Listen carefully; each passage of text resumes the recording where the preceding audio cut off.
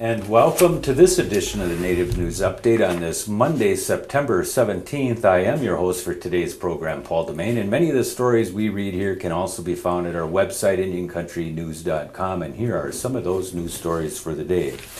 Several thousand motorcycle riders turned out September 15th for the 19th annual Trail of Tears ride in North Alabama. The ride follows part of the trail that thousands of Native Americans followed when the federal government forced their removal to Oklahoma in 1830. Dwight Clark told WAAY-TV that he makes the ride each year to remember his great-grandmother who escaped from the Trail of Tears. He said he would hide, or she would hide, any time a stranger came to the house because she thought they might take her back to the reservation. Police in Madison estimated the motorcycle ride had 2,000 to 2,500 participants when it rolled through town. Another large group of riders took a different route, and the two groups converged in Waterloo in northwest Alabama to finish the ride. Officials at the Theodore Roosevelt National Park are moving into the next phase of an elk management program using technology rather than guns. Superintendent Valerie Naylor says the western North Dakota Park has finished reducing what was a bloated elk herd through management hunts, and now it will monitor and maintain the remaining population using radio collars. The National Park Service is contracted with an Idaho company to capture between 17 and 21 elk in the park's south unit and fit them with collars. Elk were hunted out of their range by the late 1800s. They were reintroduced to the park in 1985 and grew to a herd of more than 1,200, which park officials determined was way too large for the park to sustain.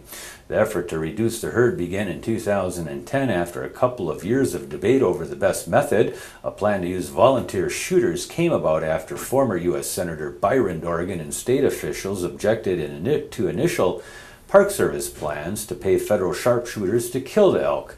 The special permits and hunts in the fall of 2010 and 2011 drew thousands of applicants from around the country and reduced the herd by over 800 animals. And members of the Ojibwe Nation Lake Superior Band were celebrating the harvest of their first elk in decades since Wisconsin hunters eliminated the entire herd a century ago.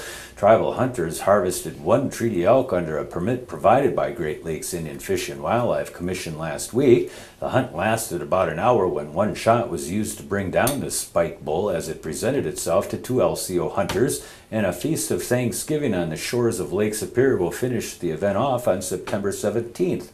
Suffice to say, the Wisconsin Department of Natural Resources, which criticized the tribe's efforts last week throughout the state press while trumpeting public safety issues and described their alarmed status, is over.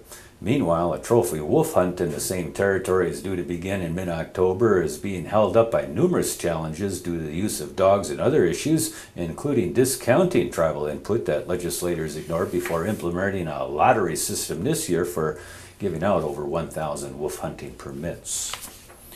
An Arizona tribe with plans to build a casino and resort on property it purchased near Glendale scored a key victory last week when a federal appeals court ruled that the U.S. Department of Interior rightfully awarded reservation status to a section of the land. The Ninth Circuit U.S. Court of Appeals issued a split decision rejecting arguments by the city of Glendale that the property is ineligible for such status because it falls within its corporate limits.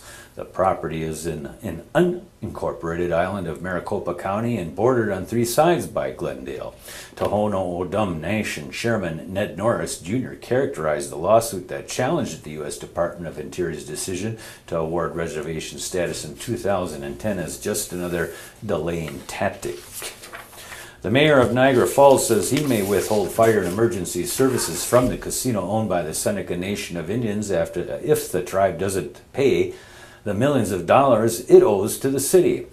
During comments made at a September 11th memorial ceremony last week, Mayor Paul Deister said he's prepared to direct the city's fire chief not to respond to emergency calls from the Seneca Niagara Casino and Hotel.